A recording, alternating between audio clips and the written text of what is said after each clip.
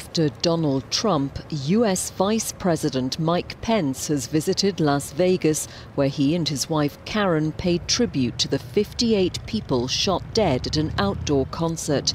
Tight security surrounded a commemoration for victims of last weekend's massacre, with the motive behind gunman Stephen Paddock's killing spree still a mystery.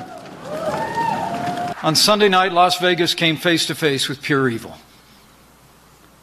But no evil, no act of violence will ever diminish the strength and goodness of the American people.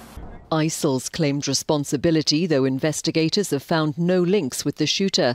Some are demanding tighter gun control.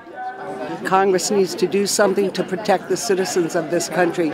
We've had enough. Enough is enough. We've had enough massacres in this country, and it's time for Congress to act.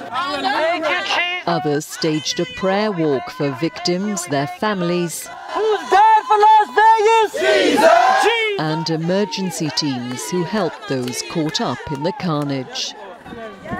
Yes.